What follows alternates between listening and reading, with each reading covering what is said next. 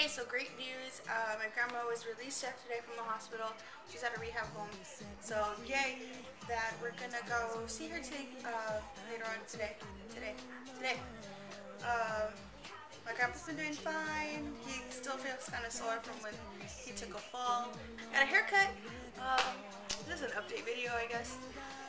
Still living here. I've made it a whole week with my grandpa. I've been cooking more. I really should try to cook healthier though, but you know how it goes with Mexican tortillas everywhere. And lately, I just take care of my grandpa.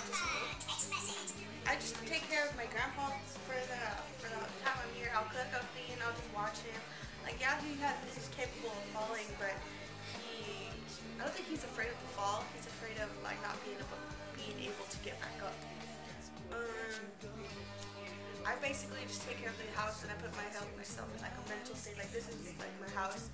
How would I take care of it and prepare for like to call it, like if I get my own apartment, I'm not gonna like leave it all like trashed up all the time. So I figure like, okay, this is gonna be like a mock trial, like when you take classes in government or whatever.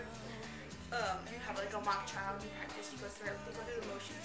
So that's what basically I'm gonna be doing here, and like just kind of do it. Well, you know what I mean.